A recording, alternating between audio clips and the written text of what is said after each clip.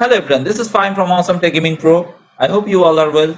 Intel breaks 8 GHz frequency after more than a decade with LN2 overclocked Raptor LIKE Core i9-13900K CPU. The flagship is going to bring the blue team back into the 8 GHz frequency league after more than a decade.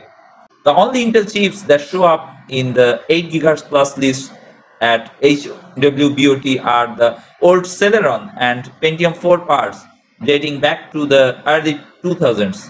However, Intel is going to change this month with its 13th generation Raptor LIKE CPUs. Currently, the highest frequency record still belongs to AMD's FX 8370, which sits at an insane 8.72 GHz. Intel's Celeron D352 takes up the 5th spot with an overclocked frequency of 8.61 GHz. So far, there have been no modern Core or Ryzen CPUs that have managed to break past the 8 GHz clock barrier. The Intel Core i9-10900K was the last modern chip to achieve a high clock rating of 7.7 GHz a few years back. Overclockers are now gearing up to once again achieved overclocks beyond 8 GHz with the Raptor LIKE chips, such as the Core i9-13900K. The Intel Core i9-13900K is the flagship Raptor LIKE CPU featuring 24 cores and 32 threads in an 8 P-core and 16 E-core configuration. The CPU is configured at a base clock of 3.0 GHz and a single core boost clock of 5.8 GHz, 1 to 2 cores, and an all boost core clock is 5.5 GHz, all 8 P-cores, I will say.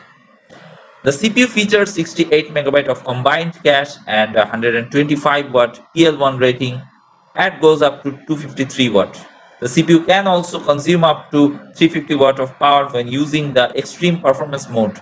I managed to secure an overclock result of the Intel Core i9-13900K Raptor LIKE CPU from an overclocker who's currently testing the chip on an unreleased Z790 motherboard.